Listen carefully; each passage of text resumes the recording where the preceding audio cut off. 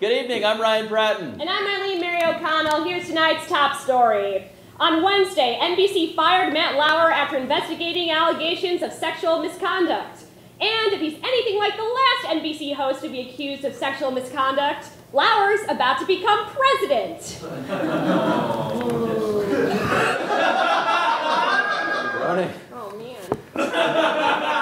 Minnesota Public Radio has fired Garrison Keeler after allegations of inappropriate behavior. Keeler reportedly kept pressuring coworkers to be his, quote, prairie home more than companion. It's gonna be okay. NBC has reported that the White House has an infestation of mice and roaches. I can't believe we have to share the building with those disgusting creatures, said the mice and roaches. Anthony Scaramucci is threatening to sue the Tufts University student newspaper for publishing what he says are, quote, false and defamatory statements. Commented Scaramucci. Yeah, it was totally false and defamatory.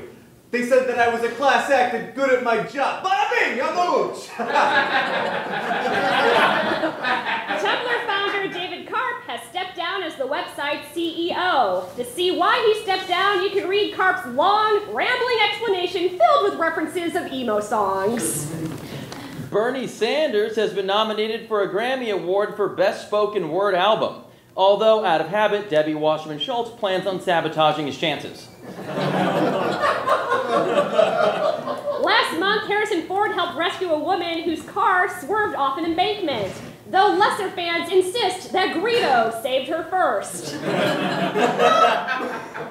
Angela Lansbury said that women must accept some blame for sexual harassment because they make themselves attractive to men. She also said that she deserves some of the blame for all those murders. And now, for Hard News Meets Hollywood, here with the entertainment news is Bindi Irwin!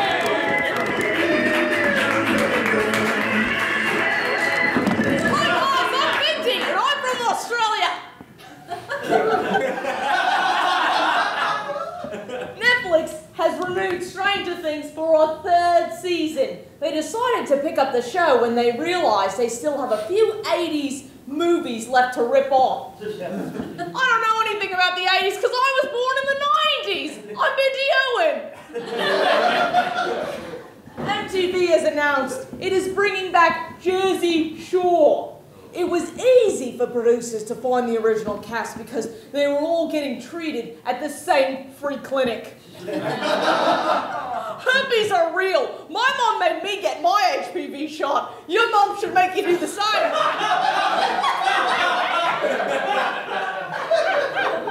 Jennifer Lawrence told Elle magazine that she'd like to take some time off from acting. Commented J-Law. It's really just important that I spend some more time falling in front of my family. I'm so relatable. What J-Law doesn't understand is that there's no rest for the weary!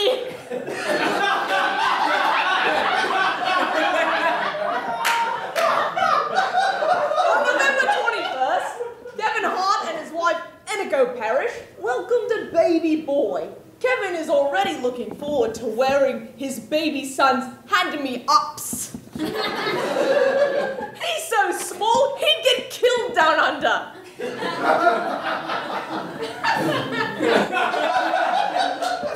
And finally, Jay-Z cancelled a show in Nebraska due to technical difficulties. So make that 100 problems. Also, another concert to never make it to Nebraska. Sorry, Nebraska. Sorry if anyone's from there. I'm from Australia.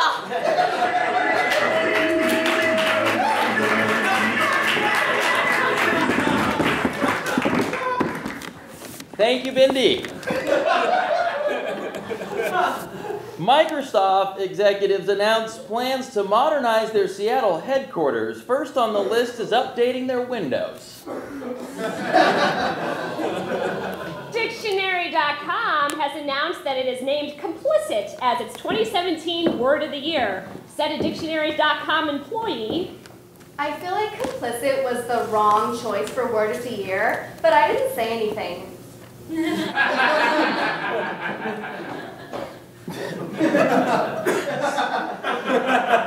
Scientists at Vanderbilt University have determined that dogs are smarter than cats.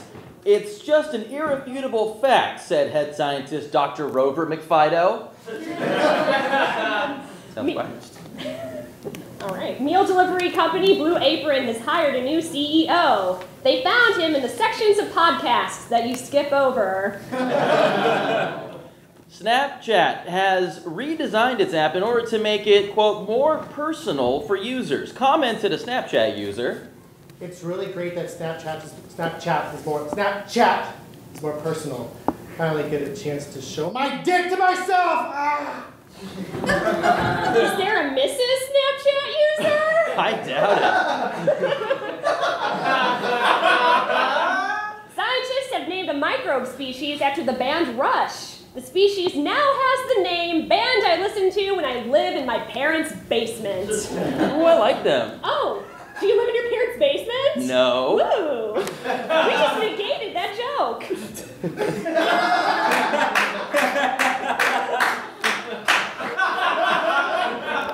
Oh, I see. I was supposed to yes and that. A man from India broke a Guinness record by stuffing 459 straws in his mouth. The record was for world's most embarrassing dad.